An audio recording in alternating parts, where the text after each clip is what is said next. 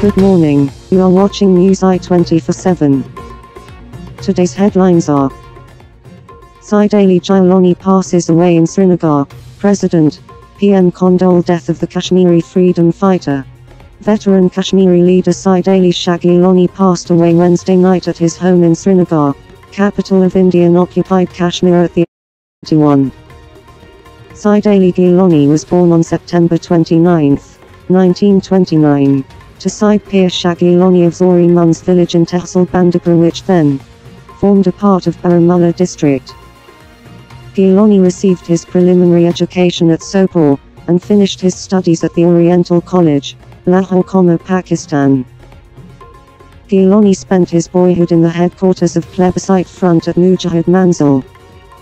Prime Minister Imran Khan in a statement said, he was deeply saddened to learn of the passing of Kashmiri freedom fighter Said Ali Jailani, who struggled all his life for his people, and their right to self-determination. He suffered incarceration and torture by the occupying Indian state but remained resolute. We in Pakistan salute his courageous struggle and remember his words, Hum Pakistani hai na Pakistan hamara hai. The PM said the Pakistan flag will fly at half-mast, and the country will observe a day of official mourning. President Dr. Arif Alvi also expressed his deep grief and sorrow over the sad demise of the veteran leader, Said Ali Shah Gilani. In a condolence statement, he said Kashmir was deprived of a great leader who remained steadfast against the Indian imperialism all his life.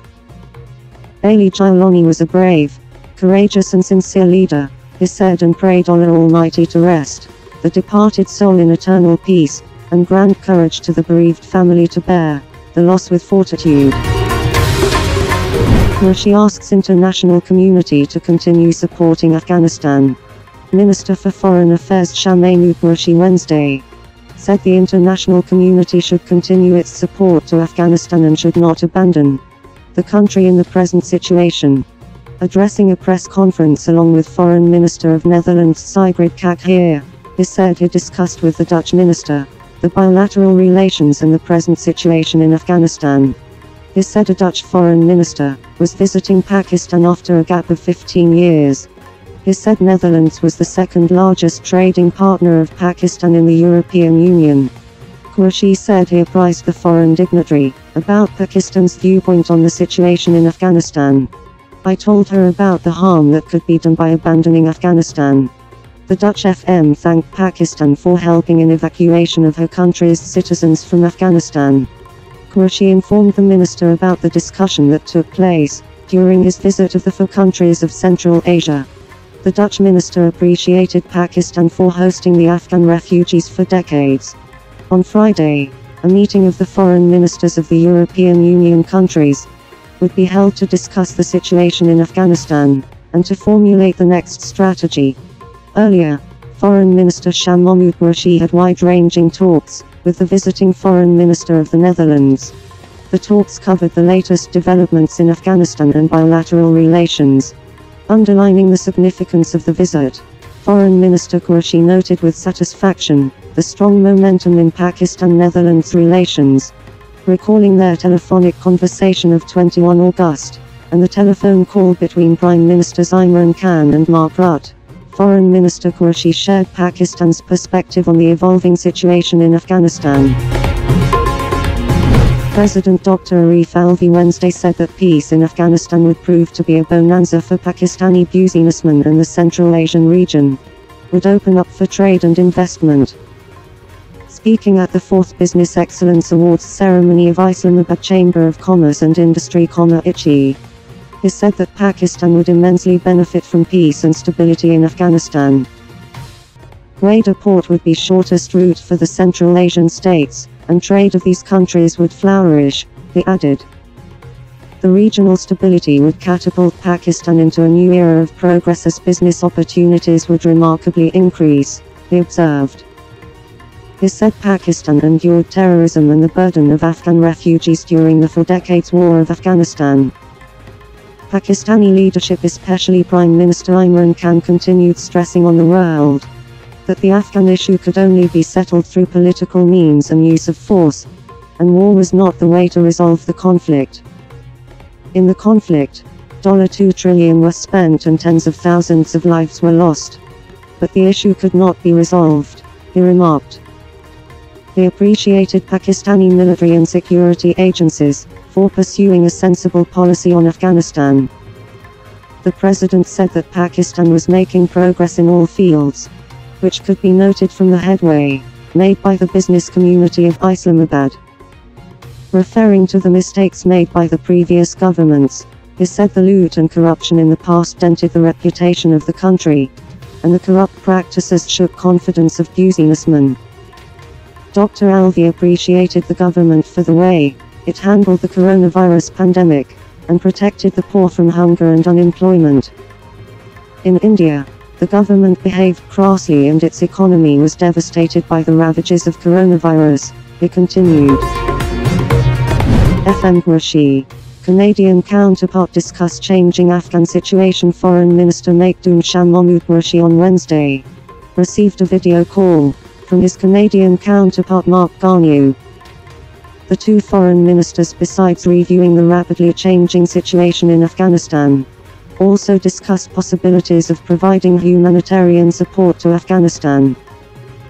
Foreign Minister Qureshi stressed the need to achieve inclusive political settlement. He urged the international community to stay engaged with Afghanistan to put it on the path of progress and prosperity after 4 decades of conflict. A press release issued by the Ministry of Foreign Affairs here said. The Canadian Foreign Minister expressed gratitude to Pakistan for supporting the evacuation process and providing logistical support in running rescue missions for Canadian citizens successfully. He especially lauded the role of the Ministry of Foreign Affairs of Pakistan, in particular, its Crisis Management Unit, in ensuring seamless repatriation of Canadian officials and nationals from Afghanistan. He informed that Canada had provided $50 million Canadian of humanitarian assistance to Afghanistan. Foreign Minister Qureshi reiterated that Pakistan would continue to provide all possible support in evacuation of stranded Canadian citizens as well as for providing humanitarian assistance to Afghanistan. In the bilateral context, the Foreign Minister of Pakistan called upon the Canadian government to ease the visa regime for Pakistani nationals, in particular students. He also asked for positive revision of travel advisory for Pakistan like the UK as well as United Nations and other partners.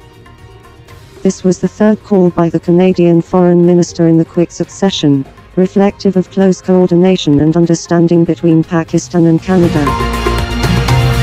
China hopes all parties in Afghanistan to echo wish of Afghan people. China on Wednesday hoped that all parties in Afghanistan will echo the wish of the Afghan people and shared aspiration of the international community and build an open and inclusive political structure. China sincerely hopes that all parties in Afghanistan will echo the wish of the Afghan people and shared aspiration of the international community and build an open and inclusive political structure.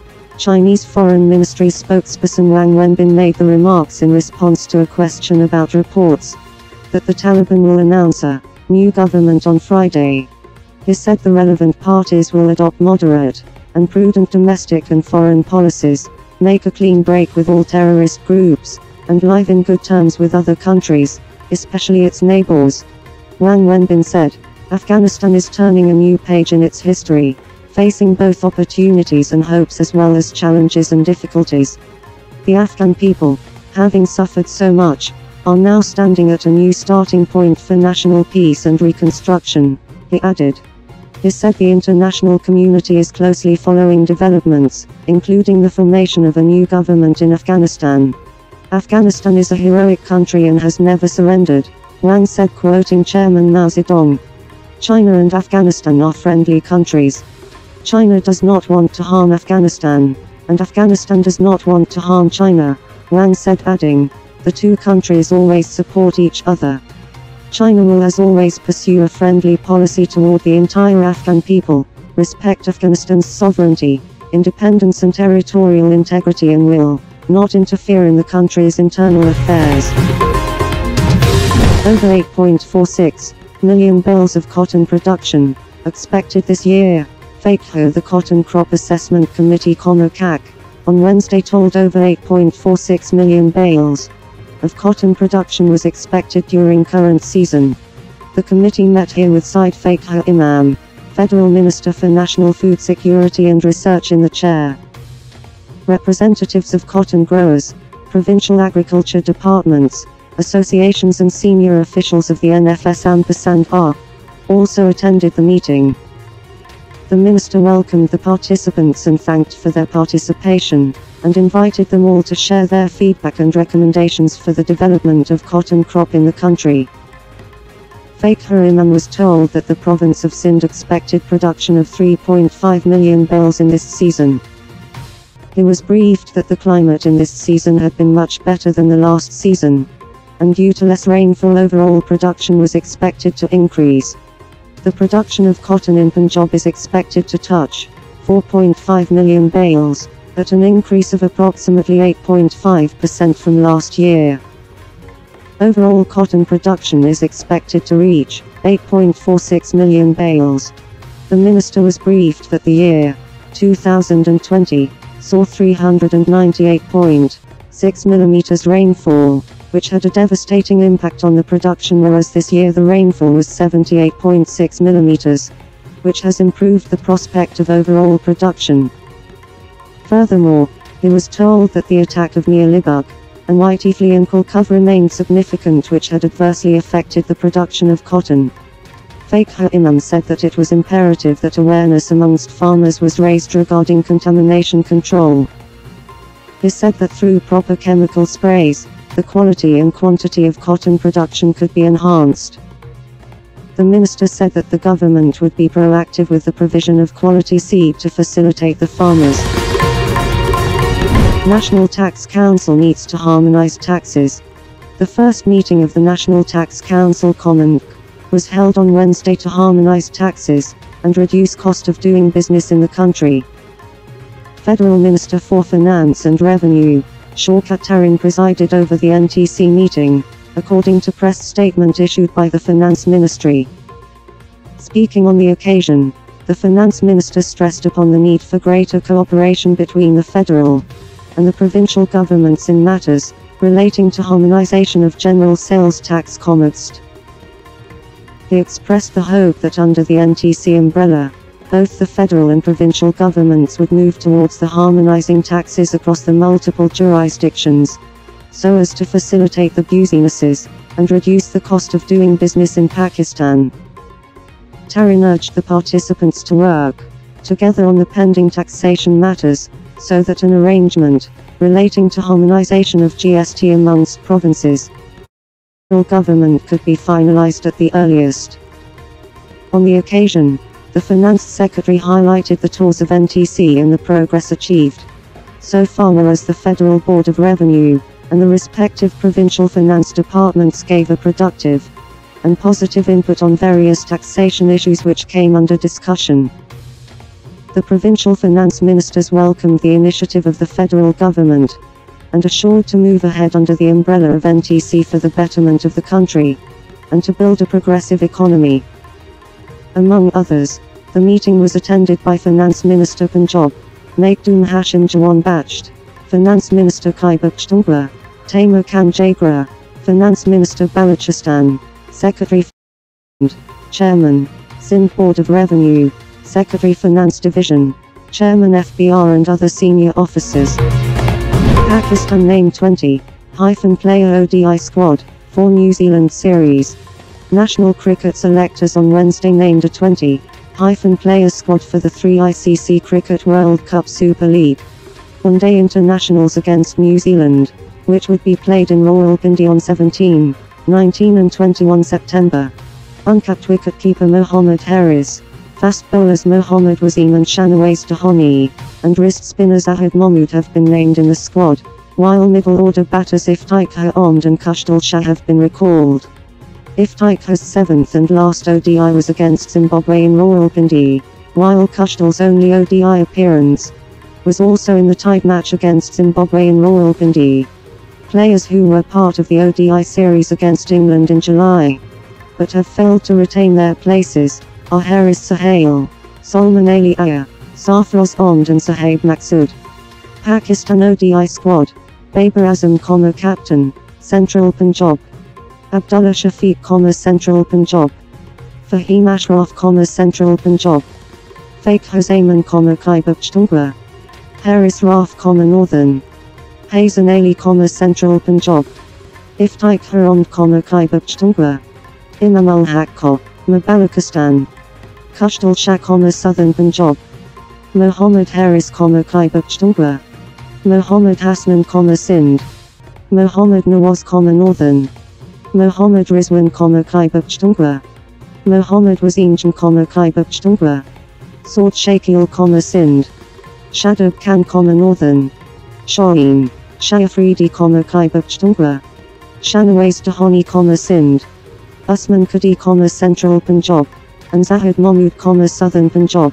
Chief Selector Muhammad Wasim said, "The series against New Zealand is extremely important for Pakistan as the matches are part of the ICC Cricket World Cup 2020 re-qualification. While we have tried to put together a formidable and a balanced unit, we have continued to ensure that we give opportunities to high-performing players while looking into the future so that we can develop a strong bench strength." Thanks for watching News I24/7. For more news visit our website on www.newsi247.tv or follow us on Twitter, YouTube and Facebook.